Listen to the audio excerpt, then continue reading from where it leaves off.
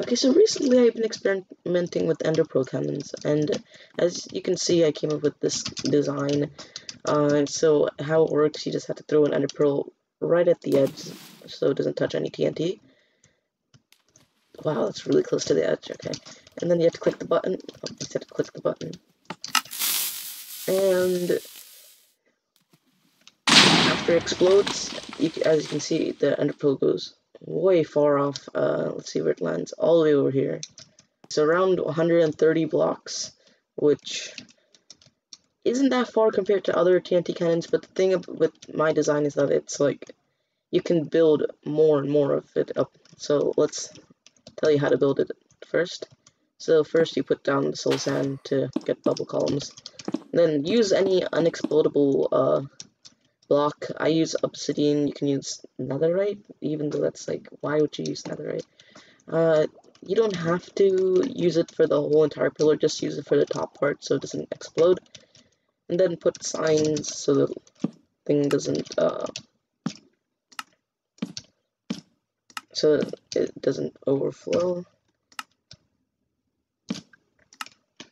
Okay, and then afterwards you just have to build it up at least like around 6 to 7 blocks so it doesn't just hit the soul sand when you teleport it. Let's build it up really high, so I'll show you how we can make this very overpowered. And the thing is that it's not really that hard to build. You just need a bubble column and some TNT to explode the, or to propel the enderpearl. So if we place this, if it would play, okay, there. Okay, now we can go all the way up here, and we have to fill it up with water. Hopefully that.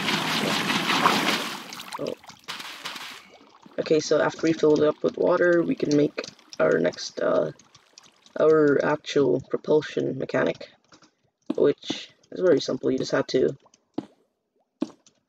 do this, and then put another water, and then you can make these dispensers right here, or you can make it even higher. So if you want 2 layers of dispensers, make it 2 high, 3 layers, 3 high, and like on and on.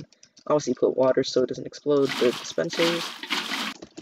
Okay, now that you added the dispensers, you have to put a block over all of them so it doesn't float up. And oh yeah, you also have to add soul sand at the bottom. Now after you're done, add soul sand at the bottom of the dispensers, and now you can see, look, what is that, 9 dispensers, and then afterwards you just have to add the circuitry. Okay, so this is my final design. As you can see, I put 3 layers of dispensers instead of 2 for that one. And hopefully it will launch the enderpearl much further, so let's test it out.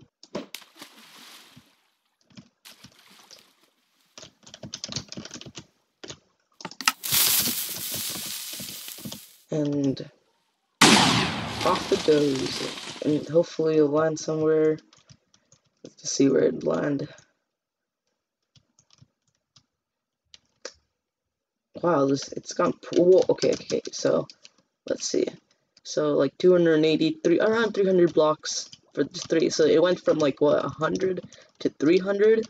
I don't know if it's actually exponential, but it probably might be. So yeah, I hope you guys enjoyed this little project. And I guess I'll see you guys next time, and goodbye.